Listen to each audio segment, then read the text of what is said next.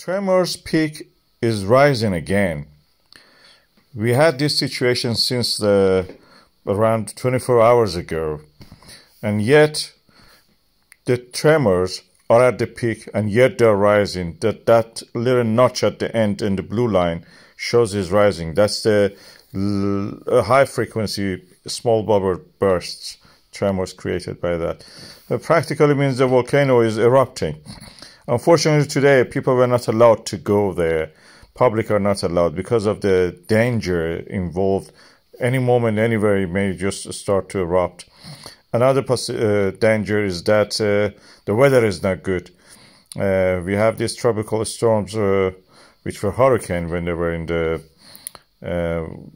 American side of the Atlantic.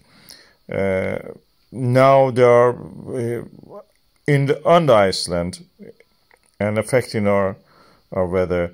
It's very difficult, to stay outside, especially in the mountains. Although it is not more than 200, 300 meters high, but every little height means that you're exposed to the harshest winds. So, unfortunately, public are not allowed to go there. It's for your own safety.